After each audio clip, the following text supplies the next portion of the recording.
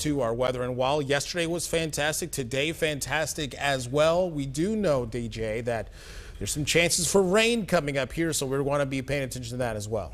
Right, some rain in the forecast for tomorrow. It was nice and sunny, and you just missed it. The elephants were just out here in their area at the zoo, but I guess they're a little camera shy, so they have disappeared. We'll take a look at the skies over the Broad Ripple area around 62nd and Keystone. You notice the flag starting to flutter a little bit more, getting breezy out there. Wind out of the south is bringing in that warm air. It'll end up feeling like a summer day later on this afternoon. Now, the last time we were up to 80, it was actually 81 on October 22nd.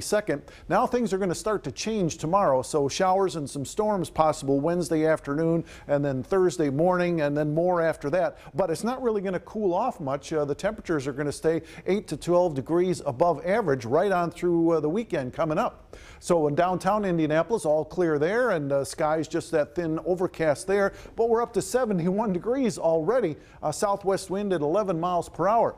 We're stuck, at least temporarily, one more day only in this type of a weather pattern that's bringing the warmer air towards us. There's that cooler air out to the west around a low pressure area that's developing, and that's going to start influencing our weather actually for several days of the way it looks now as one weather system after the other moves in. Here comes the first one that brings us some showers tomorrow afternoon. Then this other wrinkle in the jet stream will be along later on, and maybe that one out in the way out in the Pacific Ocean. So we could see a series of these move on through. So far, pretty quiet here, but watch how those showers just really pop up here in the last hour or so out in the plain states, and they'll eventually make it into here by about early afternoon tomorrow. They'll probably die out tonight and then refire once again. So just the high thin clouds over Indiana today. Future view, we check ahead to about 3 o'clock tomorrow afternoon. There comes one area of showers moving in, and there's another one down there to the southwest, and that comes along also, keeps right on